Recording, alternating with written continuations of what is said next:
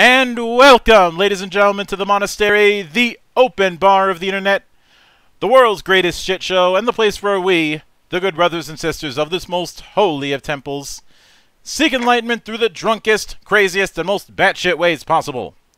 I am your one and only gaming monk, better known as Mildra, and with me I have a couple newcomers to the temple. The two-headed monster that is currently developing the Crescent TTRPG. A more nautical flavored one, i.e., break out your Ailstorm playlists. In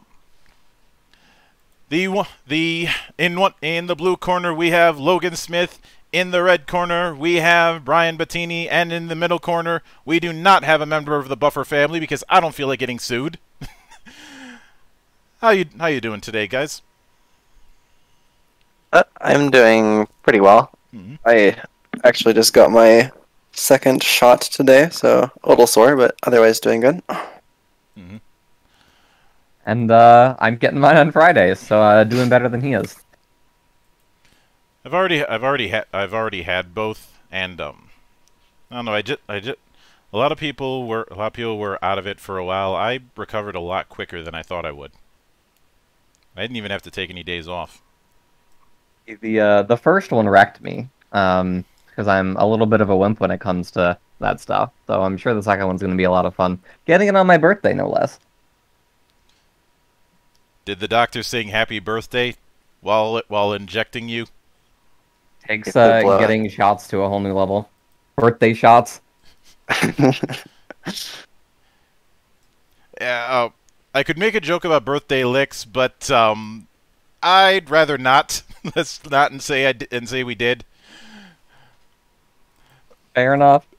But a tradition around here is to open with the humble beginnings, in a sense. So I'd like you both to walk me through your first introduction to role-playing games, and what was it that made it stick for you guys? You want to take this first, Logan? Yeah, I can start. A little bit further back. Yeah, so I sort of started playing around high school-ish time. I had a group of friends that wanted to all play together, and none of us really knew how to play at all, so we started with D&D 3.5, since that was sort of like the popular thing around that time. And it's a sort of complicated system to get into when we started, so we literally didn't have any idea what we were doing. We were just sort of like messing around. But as I sort of went on, like, through the years, I ended up playing 3.5 and 5e primarily, but I sort of branched into Pathfinder, and then some, like, lesser-known TTRPGs like All Flesh Must Be Eaten, and a couple like that. I started getting really, like, interested in making my own after some time, and that's sort of when I started working on Crescent, though it honestly started out at first. I was, like, rewriting 5e in some ways, and then I was just like, what's the point of doing this? I'm just going to start working on my own system, and that's sort of what it ended up as. But I've been a DM, GM, whatever, for basically the entire time that I've been playing. I started out as our group's DM, and I've been playing for like 7 or 8 years now, and there's been very few times during that period where I haven't been running a campaign. So, well, I'll make sure to send you the business card for the Forever GM support group. Yeah, it's kind of painful sometimes, but I really like making campaigns. I really like making worlds and settings and everything. So, yeah, I don't know. I don't have too much of a problem with it. Also, it's generally for the better, since your attention span as a player leaves something to be desired. But as for me, my story actually starts with Logan, the Forever GM. Since I had always wanted to play in, like, middle and high school, but I never had anyone to play with. In fact, I hardly had anyone to play games with at all until I went off to college. And lo and behold, you know, I stumbled across Logan, who decided he'd run a 3.5 campaign with some friends.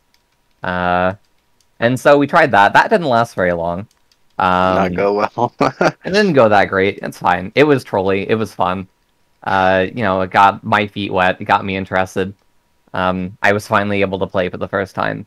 And then we sort of transitioned into our first real campaign, which was a 5e campaign, as many are these days.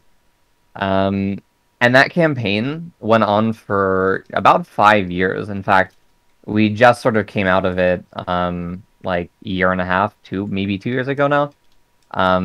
And like Logan was sort of saying, we had mainly Logan, but we had sort of all homebrewed the system to like high heaven, and it was very much sort of an entirely separate entity than what 5e was. And so coming out of that campaign, we sort of decided, hey, instead of just continuing with trying to make this work for us, why not make something that suits what we are looking for instead? Mm-hmm. Now, fortunately, I will note that the idea of the path to Crescent is in very good company. There's a lot of games that were born out of people being dissatisfied with a certain edition of D&D and just doing their own thing. And it's certainly not a new phenomenon. This kind of thing goes all the way back to I'd say the early '80s with stuff like Rollmaster and Chivalry and Sorcery. But even in more recent interpretations, there's been plenty of setting hacks, or rather rule set hacks over the years. But when it came to the transition between 5e and Crescent, what were some of the things that you I want to say took issue, but that feels a little strong. But I can't think of a better. Yeah. But no, I sort of understand what you're talking about. Yeah. What were some of the things that you guys kind of took issue with that you wanted to address that you felt 5e was lacking in? I can sort of start with this. So to sort of piggyback off of what Brian was saying, I ran a campaign for like 4 years at that point, and it was the longest running campaign that I'd had. And we'd actually gotten past the early levels where most campaigns die, and gotten into some of the higher levels of D&D, like above 10, like around 15 to 20-ish, I think is where we were ending. And I was starting to find that it was difficult to make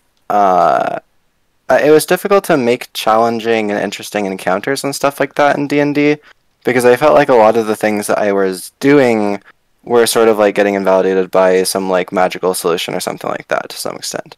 And while I do like players solving problems with creativity, I felt to some extent that there was less creativity going into the solutions and more just like, here's this thing that I have that solves the problem that you're presenting to us. So that was one of the things that I was having issues with, which I think is sort of a general thought that's shared, especially in a very homebrewed campaign where players have even more tools than they do in like standard 5e. Mm-hmm. And then the other thing was that I greatly missed a lot of the, I guess, like build options and interesting like martial stuff that was possible in 3.5. Mm-hmm. Coming from that, because that's where I really started and played a lot in. I sort of missed the enjoyment of like prestige classing into a bunch of different things and picking a bunch of options that you can use to help your build. And also, I'd really missed, I don't know if you're familiar with 3.5 that much or not, but there's certain classes. I am. Okay, yeah, so like Warblade and Sword Sage and those sort of classes from... You're talking about the book, you're talking about Nine Swords. Now you're speaking my language. Yeah, so I really missed that style of play where you had like these little abilities that you could use that were part of a martial character that sort of like made them feel like they had a certain identity within their like martial prowess that was like... In my house, we stand the Book of Nine Swords for two reasons. One, it it apparently committed the unforgivable sin of giving non-mages something to actually do, I, and two, it committed the even more verboten sin of drawing inspiration from something that wasn't a pulp book from decades ago, or the Tolkien melting pot for the umpteenth time. yeah, exactly. So, like, that sort of feeling of like having martial characters actually have something to do other than like I hit or like I apply my sneak attack or stunning fist or something like that. Like having multiple options at once. That's what I really wanted to capture when I was making Crescent, and you'll see a lot of that in the system too. And then like to touch on the last thing that doesn't really have too much to do with D&D, but just sort of in general. I'd actually been looking through some other systems because I was interested in starting a new campaign in another system at that point. And one that I stumbled on was Burning Wheel because I got recommended it by one of my friends. Yeah, Burning Wheels certainly gets around. Yeah, and something that really intrigued me about Burning Wheel as a system in comparison to just D&D in general is that there were certain rules based around like some of the more just role play aspects that you find in TTRPGs. D&D sort of very much so takes like a almost like hands-off approach on those sorts of things, where most of the rules are just like mechanical like combat rules or rules to solve like certain situations or something like that. And there's very few rules that are like based around how characters interact with each other and interact with the world in a sort of more interesting and deep way and have like their own stories and stuff like that.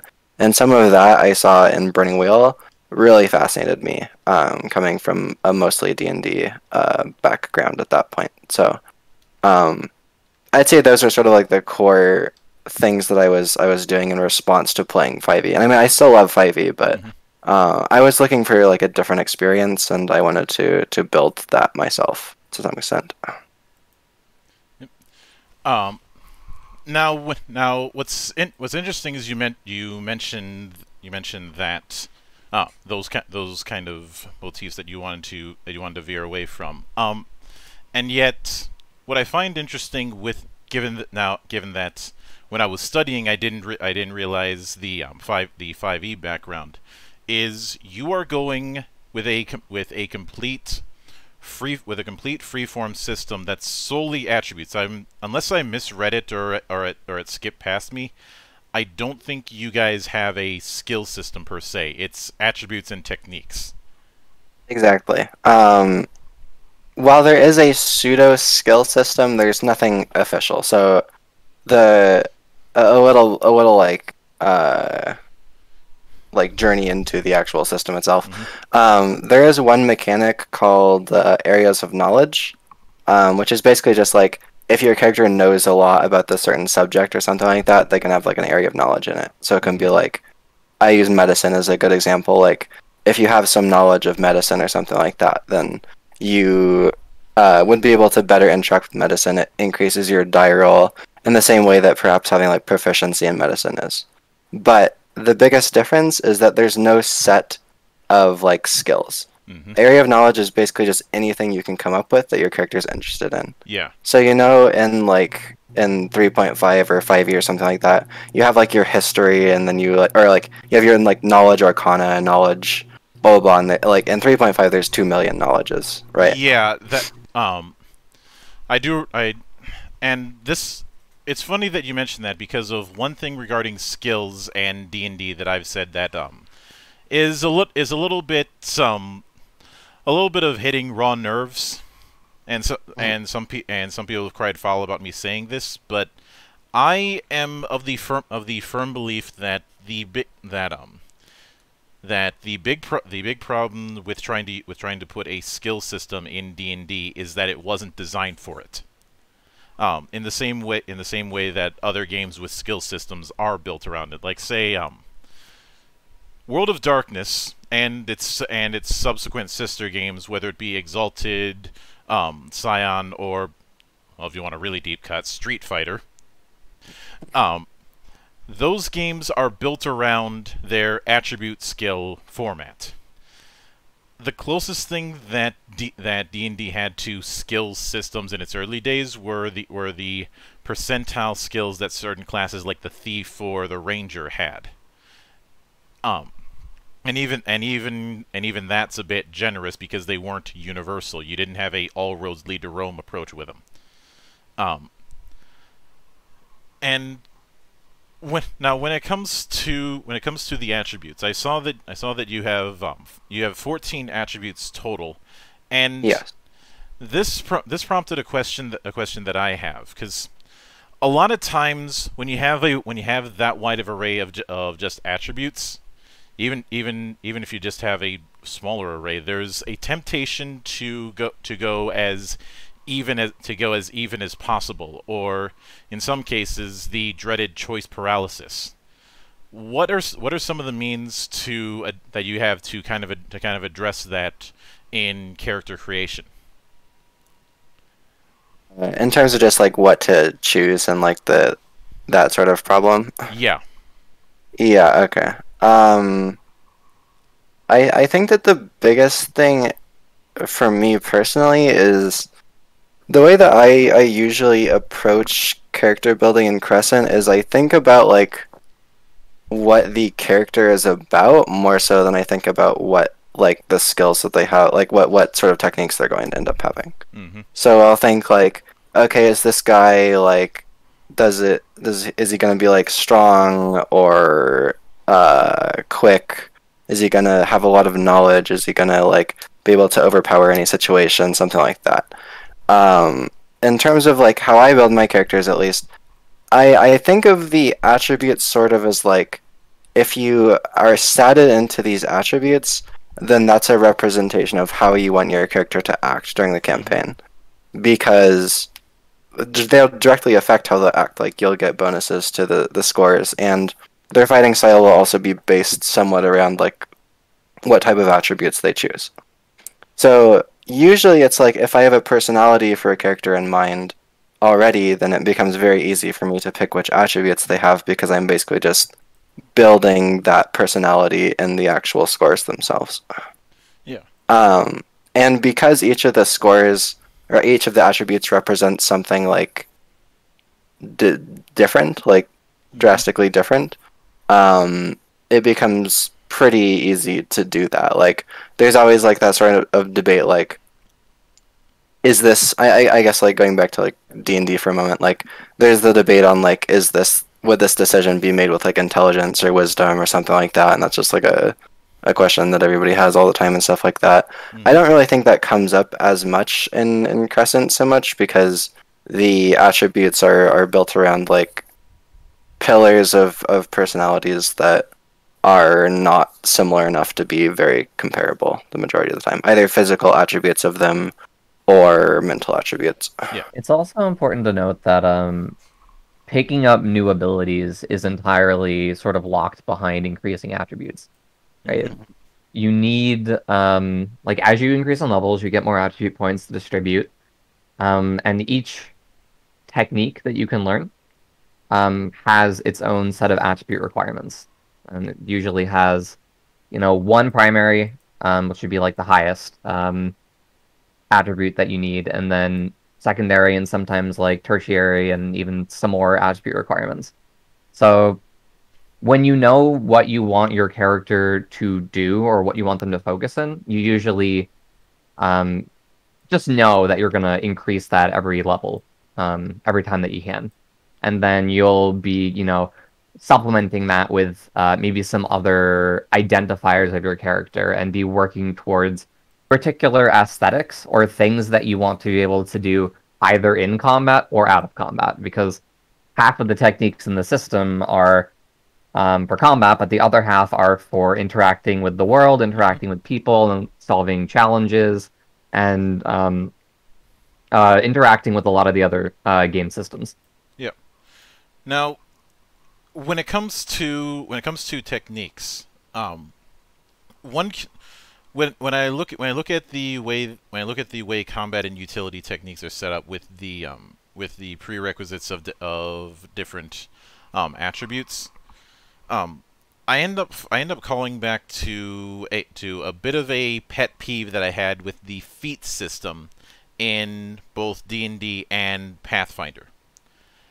And that is when it came to certain feat chains, the prerequisites that you had to do effectively made it that you had to do a ridiculous amount of pre-planning. And as I've mentioned several times over the years, the whipping boy for this kind of thing is, if you remember, Whirlwind Strike in D&D 3.5 and Pathfinder. Yeah, the example I also like to use is there's a charger build in 3.5 that requires a ridiculous amount of like pre-prep and feats and stuff like that. I definitely know what you're talking about. Like you'll end up with some feats that you're not even actually going to use because they're prerequisites to other feats that you need. Yeah. So my question when it comes to it is, for example, for the re-pierce example, in order to get that, would somebody need 4 accuracy and 2 instinct, or could it be either one? It is a combination of both of them. So the idea is to explain that a little bit. Almost all of the techniques have at least 2 requirements to be able to pick up, and there's usually at least 1 technique at every level for every combination of attributes. Usually it'll be like either 1 or 2, sometimes 3, depending on the combination at that level. So you usually have a good array of choices in terms of like what you have for your attribute spread. If you're wanting to like construct a perfect build or something like that, like you would in like in 3.5 with like some of the ridiculous builds and stuff like that, it does actually require a good amount of pre-planning in terms of like where do I need to put my attributes and what else do I need to pick up that would support this build to make it actually work. So I can definitely see some like concern in that area if you're not the type of person that enjoys like planning out builds and stuff like that in advance, and you just sort of want to look at like, oh, what do I have available to me at this level? Oh, I can't take this because of this reason and this reason and this reason. The way that we've sort of gone about alleviating that is that I think that most people find that they actually have enough options that they don't have enough points to actually take everything that they'd want. Yeah. That's what I've found at like from our playtests and stuff like that, where they're like, oh, there's so many cool things I can do with all these with like what's available to me that I'm having a hard time like choosing between these 2 things. So you will see some abilities that are like, oh, that's really cool, I wish I could take that, but I don't have the points for it. But oftentimes what you'll find is like, oh, there's this really cool ability I can't take, but there's also this pretty cool ability that I can take. And in fact, there's like 3 abilities that are pretty cool that I can take. So if you're not like explicitly building yourself around this one specific thing, then you still have like interesting options available to you at any given point. As far as min-maxing is concerned, Crescent is designed in a way that the difference between a well-built character and a less thought-through character is not that great. Like, you'll definitely feel stronger, but it's not to the level of like discrepancy as a well-built 3.5 character and a like vanilla just like class that doesn't have any prestige classes in 3.5. It's not like that at all. It's it's still, you'll be relatively similar in strength. You can't really game the system and get like a whole bunch of free stuff and meet all these crazy prerequisites. You don't have to worry about any of that. It's more just what attributes do I have and how can I pick up techniques that complement each other. Yeah. Now speaking of that, I do want to ask a bit of a thing on the core die mechanic. Now, if I'm not mistaken, you guys are using a D10 die pool. Where would it be accurate of me to say that it's all about getting being success based instead of sum based, where you're trying to get a number of die over the difficulty threshold. Yes, that's correct. It's based around like one good die result more so than like the sum of all of the die results that you roll. Now, would it be fair of me to say that when it comes to die rolling, the only thing that matters is just getting at least one die that's over the threshold. And if so, what if are subsequent hits over that treated as degrees of success? So that requires a little bit of explanation. So at the core, you're correct in the first statement. If you get one success over the threshold, then you succeed on that die roll. There's certain abilities that will say like, for every time you succeed, you get an additional bonus or something like that. But most abilities do not say that. At the core rule, it just says you need this one success. And most of the time, that's like all that really matters. There are times where it's like, for example, like on a critical hit in comparison to a normal hit, if you get one die over the success threshold, then you've successfully hit the person. But if you can get 2 die past a critical success threshold, then you critically hit them. So there are some rolls that require more than one success, but the majority only require one. Mm-hmm. There are modifiers that affect the number of die that you roll, the number that you need to hit to succeed, and the number of successes that you need in order to achieve whatever you're attempting. Right. But at the core, like Logan was saying, it's just one success against a threshold that is determined by whatever you're interacting with. Mm-hmm. Now, also, yeah, go ahead.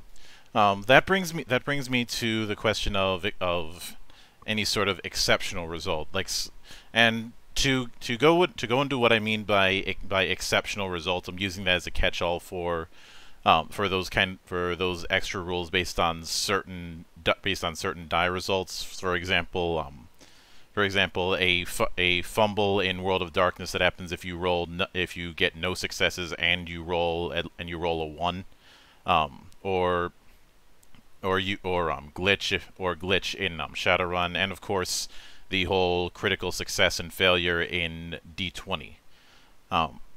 Do you guys have anything like that if 10s or 1s are rolled?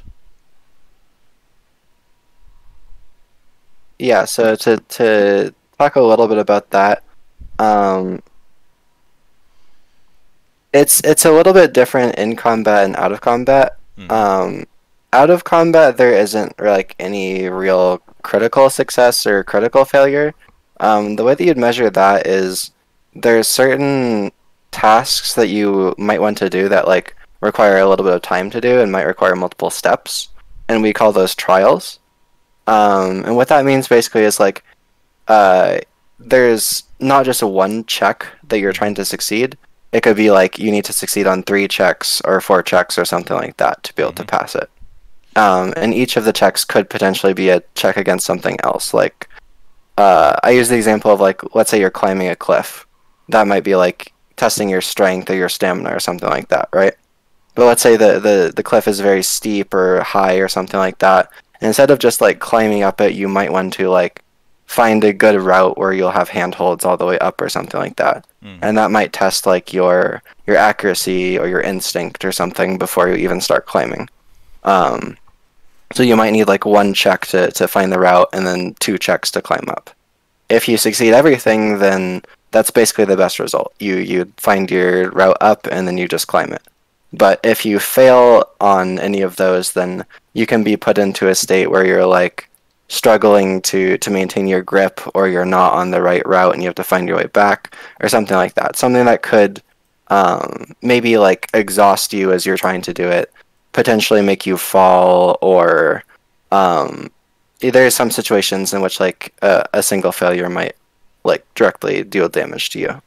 And that's like the closest thing that you'll come to like A critical failure is like failing on everything. In terms of that, All right. and that can like immediately like exhaust you to the point where like you need to take a rest before you can continue on. Yeah. In combat, there is no critical failure. There's just a hit or there's just a success or a failure. Mm-hmm. But there are specific things that you can critically succeed on. The main one being an attack, as I mentioned before.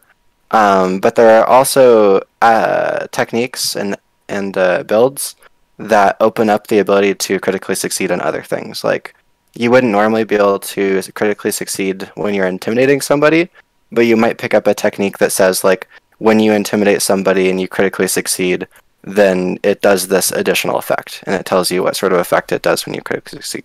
Mm-hmm. But as a base, only normal attacks have a critical like effect, I guess. Would a critical success just be succeeding and rolling at least 110, or would it be a number of successes over the threshold? So critical successes have a different threshold, which is 10 by base, like as you'd imagine. Mm-hmm. And it's 2 10s to critically succeed. So if you roll a check and you roll 2 10s, then you critically succeed on that check. All right. But there are like builds that make it easier to crit. For example, like it's not 10 necessarily that you need to roll.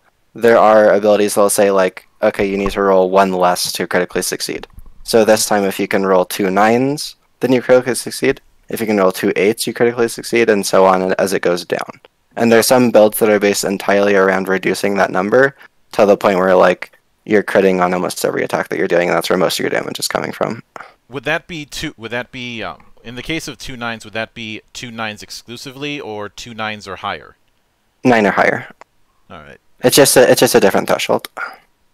Yeah, I figured that should be clarified, because if it was just 2 9s, then that's really just shit. It's the same thing. yeah, it's lipstick on a pig is still a pig. Now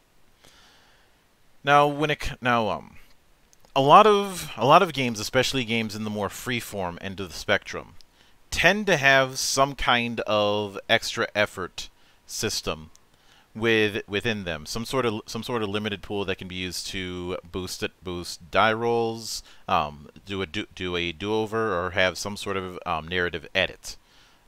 Examples I've given in the past for this kind of thing are Edge from Shadowrun, Willpower from World of Darkness, action points from D&D 4th edition, inspiration from 5th edition, even though that's kind of generous on my part. Yeah. Does Crescent have anything like that? This is also another question that goes into the kind of category. So, as a base, no.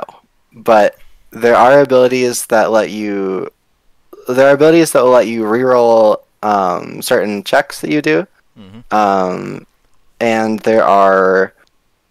there's a race specifically that has an ability that boosts the roll, which is basically the only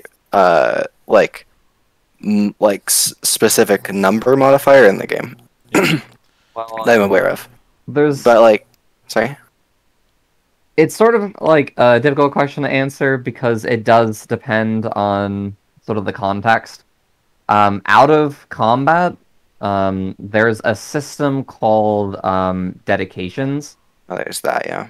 Yeah. Where every character has a like a personal goal that they're working towards at every step that sort of coincides with the main group objective. A lot of the time, those personal goals are tied into islands that you visit. Like you may have one arc on an island where you're trying to achieve something as a group, and then you all have your own objectives on that island that become apparent as you explore it. And for that, you actually do get a pool of dice, and humans, I believe, actually get more, that you can add to any roll that is associated with trying to achieve your goal. So in that regard, there's that mechanic. And then in terms of combat, for like increasing your rolls, and even out of combat, there are techniques that have like recharge or specific components that will give you certain bonuses in certain situations. And then in combat as well, there's a system called combat stamina, which is sort of like a pool that you have when you enter combat that a lot of techniques will draw from. And you may have to you may have a pool of like 7 combat stamina, right? And then a technique might consume 2 of it. And it'll give you an additional effect or some bonuses. So that's one way to, like, a very, very common way in combat to boost rolls is by using techniques, and many techniques have a combat stamina requirement. All right. Now, when it comes to when it comes to advancement, this question was kind of answered by one of your earlier remarks, but unless I'm mistaken, you guys are going with even though you're going with point bases when it comes to learning techniques or upgrading attributes. As beyond that, you're going with a level-based approach instead of a experience as currency approach, if I'm getting that right? Yeah, there's 10 levels to the game. And inherently experience is gained through the completion of your personal objectives and like major story beats and story arcs. All right. We don't have like experience per monster or anything like that. It's just you get a set amount when you complete a segment of story. But even with that, it's more a case of when it comes to experience, it's more on you're not spending the experience directly to upgrade the character. The upgrades happen at certain experience threshold totals. Yeah. Yes. All right. I felt that was something that I needed to clarify. Now, I want to talk a bit about combat, because obviously we're dealing with a game with a lot of swash and buckles. So, break out your Errol Flynn jokes, because I know you got them, or your Zorro jokes, or your Lone Ranger jokes, or your Jack Sparrow jokes. There's a lot of material with this kind of thing. Yeah. Crescent is partially inspired by One Piece. Yeah, I was tempted to bring that up, but I thought, nah, that's way too obvious. But thank you for clearing that part up. There's a couple inspirations. That one was the one that I brought to the table. Yeah, I have actually never seen One Piece, so it's half inspired by One Piece because only one of us has seen it. But when it comes to combat, I'm guessing that with the action economy you're using, it's more of a point based instead of a action suite like D&D has. Yes. I know you love talking about Divinity. You want to take this, Logan? Yeah, sure. So the main inspiration that I brought to it, are you familiar with the Divinity series, like Divinity Original Sin or any of those games? I have been familiar with Divinity going all the way back to Divine Divinity. Okay, so you probably have more experience than even I do, but I'm not doing that. I'm not trying to humble brag or chest beat. I am a researcher, and that means going through a lot of stuff. Yeah. So I personally love the Divinity series, especially Divinity Original Sin. The newer entries in it. Yeah. And one thing that I took out from it was was the action point system. So in Divinity, if for those that aren't aware, the characters have certain action, like a number of action points on their turn that refresh whenever their turn starts. In Divinity, it's 4, and our game it's 6. And you have certain actions that you can take that will that will cost a certain number of action points. In our game, for example, to make a normal attack, you have to spend 3 action points to do that. the biggest difference between our game and Divinity is that action points aren't just like a sort of like go all out and use all the action points you can on your turn. Because reactions and defenses also cost action points. So if you decide that you're like, oh, I'm just gonna hit somebody as many times as I possibly can on my turn, then you might be able to get an advantage if you can like take them down or something like that. But you'll leave yourself open to a counterattack because you won't have the action points to block an enemy attack or parry it or dodge it.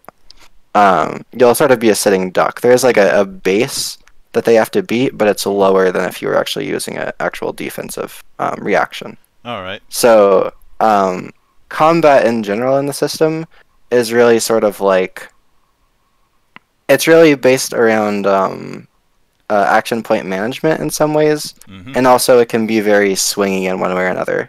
If you can get rid of all of a boss's action points, for example, then you can sort of get a few turns in where you're just hitting them for all you're worth, which is a really big benefit. But if a boss is like defensive or something, it might take some different strategies to take them down. So there are a lot of actions that characters can take, and techniques either like change those actions. They can even change the action points they cost for certain things. But it's all about like, what tools do I want to use, and how many action points does it cost for me to use these tools? Yeah. And given the repertoire of abilities and the use of action points during playtests, have you ever had any instance of Nova-ing, if you're familiar with that term? I am not familiar with that term. Nova-ing or going Nova is in tabletop parlance is when people try and blow all of their damaging abilities in one go, typically early on in the encounter, and it ends up really messing with the flow of the encounter on subsequent turns. Because you effectively blow your load too early, hoping that you can one shot the big bad. It's actually something that we've. It used to be the case that, like, very early on in development, that you could just sort of do too much without like bothering to defend yourself. So it's something that we've paid very close attention to as we've continued.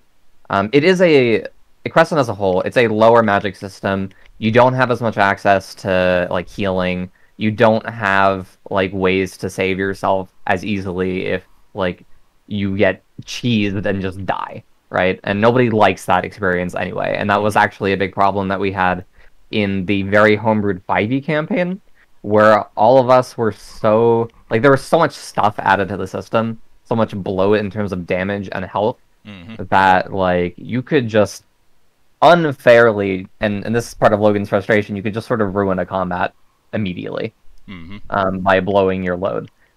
So something that we've done is, like, we offer a lot of abilities that, are really cool, like, whether they have a recharge or a large cost associated with them, that allow you to do a lot, but it's never gonna, like, just completely wipe the floor and destroy a combat.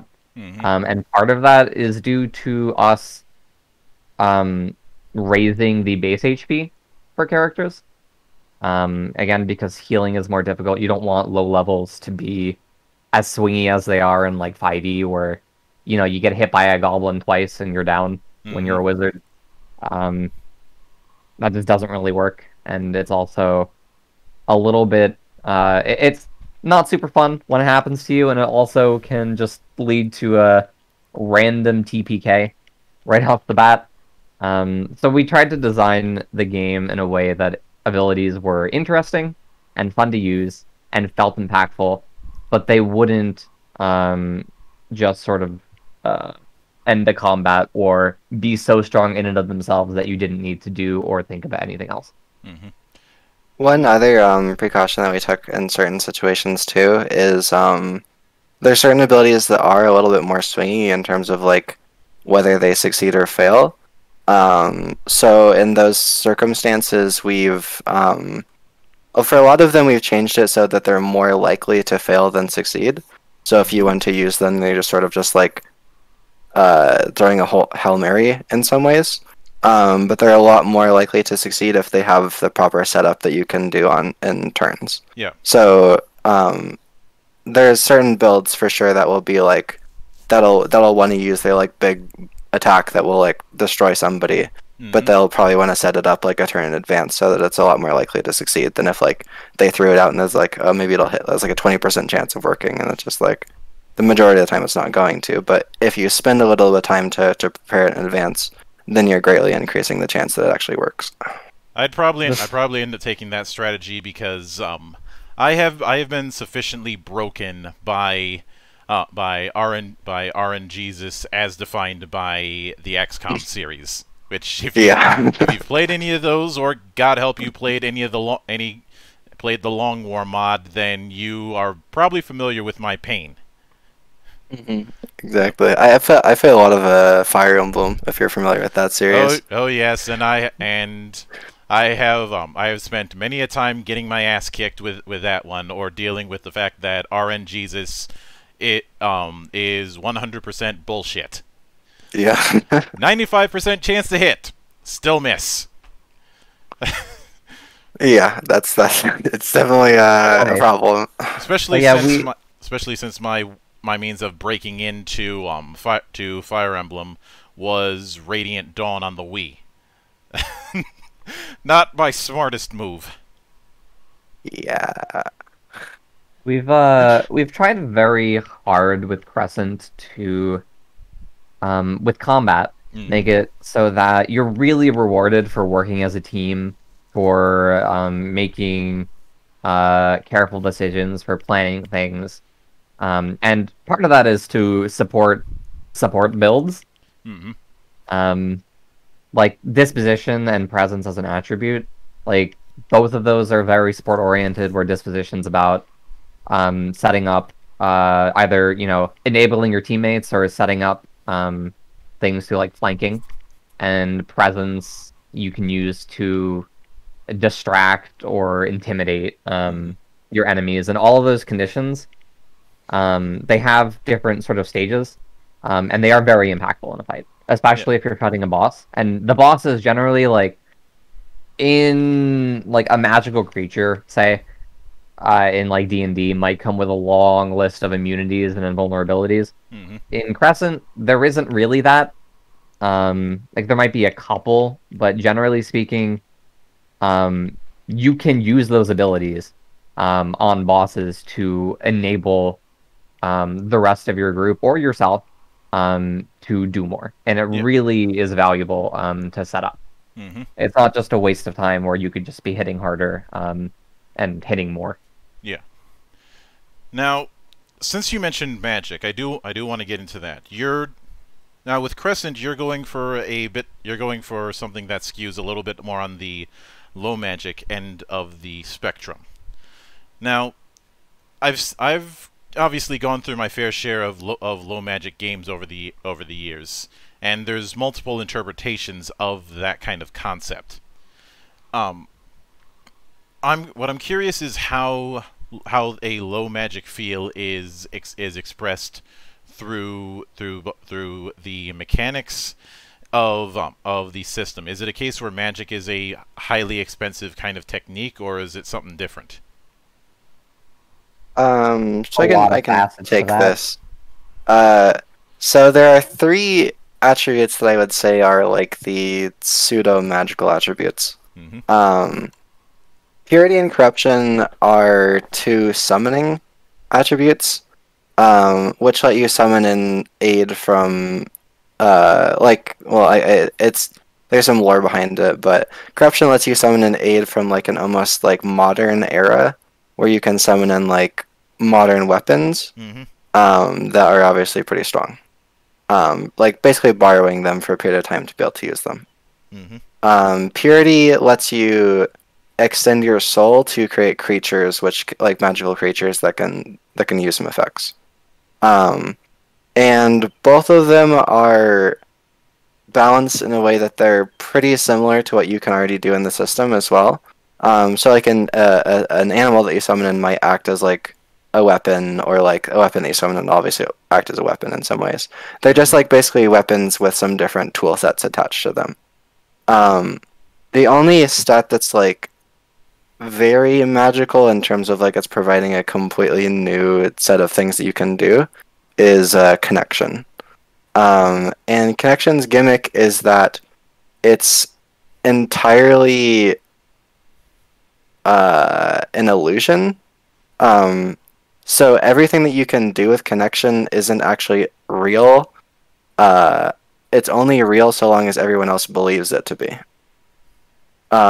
So, for example, like connection might have like a fireball ability or something like that, like standard fantasy, like magic or something. But if that person, as they're like throwing that fireball at somebody, if another person takes the time to examine the fireball, they'll realize that that's not even real at all. That's not something that a person can do. Then that fireball will just disappear and won't do anything. All right. And obviously, like the rules behind like when you can realize something isn't real and stuff like that. And obviously, the more ridiculous an ability is, the easier it is to tell that it's real. Mm-hmm. But there are certain builds that centralize themselves around like fooling everyone else into believing that they're like some powerful magician or something like that that can actually like make use of magic. Mm-hmm. But in terms of the things that are actually like real magic, there's no real magic that's available to the players as like part of the base system. The magic in Crescent it comes from islands, and like the weird like reality almost warping abilities that the islands have. Mm-hmm. But generally speaking, players don't have access to things you'd usually consider like this is what a wizard does in another system or something like that. Like none of that really exists in Crescent. There's just mockeries of it. All right. Now, speaking of that, there was one thing when it came to characterization that I kind of skimmed over. I'd like to cover, especially given that this is a free form type of creation and development. How much of a factor does the choice of race in character creation play? We tried to make it so that one of my other big problems with a lot of just other TTRPGs in general is like if you want this type of attribute, then you should pick this race because it gives you a bonus to it, right? That's a sort of like standard thing that happens in like D&D, Pathfinder, those sorts of games. We really wanted to take a step away from that and just let you play whatever you wanted to play. Mm-hmm. So what the races do is they give you some flavor for your character, and they give you a couple like abilities that basically like are distanced from specific builds. Like when you're playing a character, there won't be like, oh, this race is like obviously the most optimal one because it gives you like this that works with it.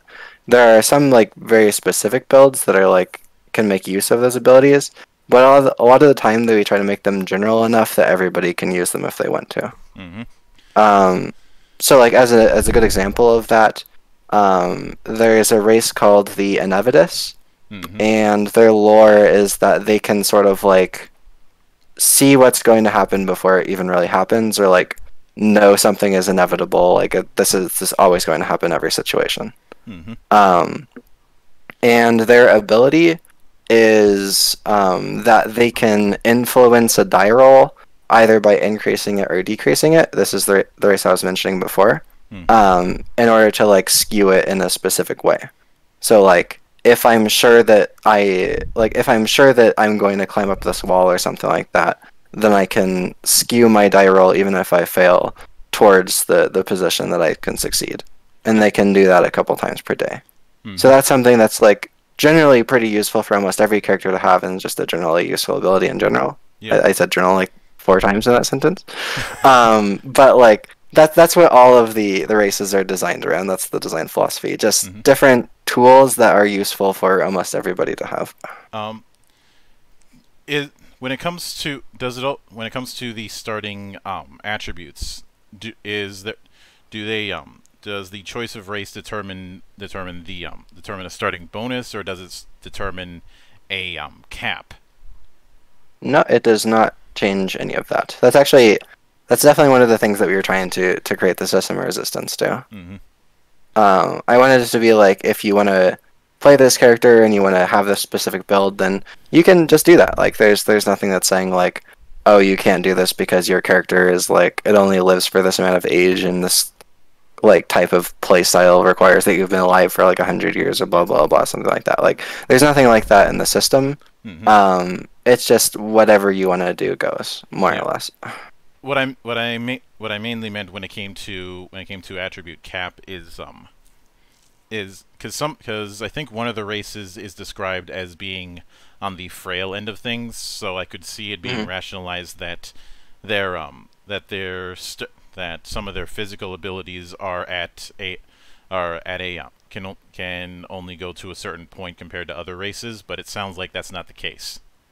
No, the way that we do that for that race is when they get hit, they take more damage, and that's all that is. So you can do any build you want to. You could like spec into a lot of vitality to increase your HP, so like it offsets it, or you could like go into quickness so that you can dodge all the the attacks and you don't take any damage at all. But like there's no cap or anything like that on it. It's just a part of the race that you have to work around or build around. All right. Now I know that you guys are doing a web support thing, which I think is the first time I've seen this degree of web support since Open Legend. But when it comes to the rulebook, what's the total page count that you're shooting for? Do you have any idea, Brian? Well, so this is something we've discussed at length, because in part of our decision to go the virtual route as opposed to a physical route is that because of the sheer number of techniques, it would that alone would span like hundreds of pages. Because we're talking about 400 techniques per level with 8 levels of techniques. So, math, it's like thousands. Putting that all into something physical would be a lot. So we've considered just doing the rules and having that as something physical versus the whole thing. Or even just, putting the rules into a PDF and having that be its own document, and then having the techniques available on the website to view. But if we just took the techniques out and we only focused on the rules, I don't estimate that it would be more than it'd be somewhere probably between 200 and 300 pages with all of the GM information, monsters, like homebrewing guides and all of that as well. Mm-hmm. Yeah.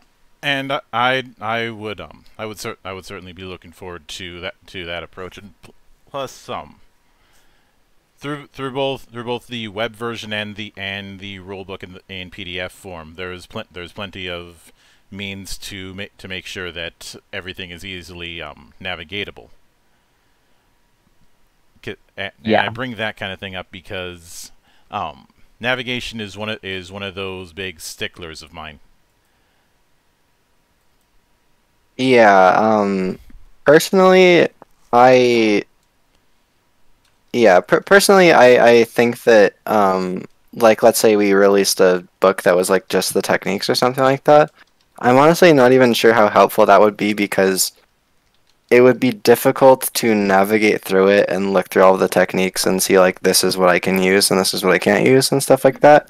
It's already hard enough to do it in the form of, a Google Doc, as we have it, where we can just sort of control F and find the thing that we're looking for. So I've actually gone in and made some preliminary tools to search for techniques that meet these requirements and stuff like that. And it makes it a lot easier to make a character in the system. Like, it makes it a lot faster if you can just like put in the attributes that you have and see like what do I have available to me right now and stuff like that. So generally speaking, the reason that we're like sort of moving towards that digital aspect is just because navigating all of the rules and navigating all the techniques and everything like that is just so much easier when you have like those tools that are available to you. Oh, all right.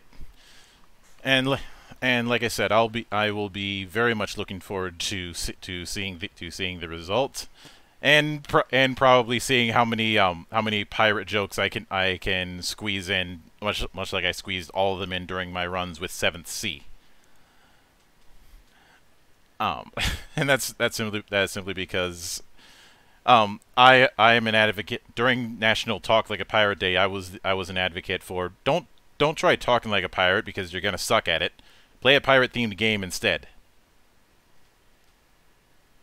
Actually, I played a pirate character in one of my campaigns, and I looked up like a glossary of like pirate terms and stuff like that. And I just tried to like sprinkle them through my RP, but it was really hard because I couldn't remember them. I had to keep going back to my glossary and be like, "Oh, that's what this means again."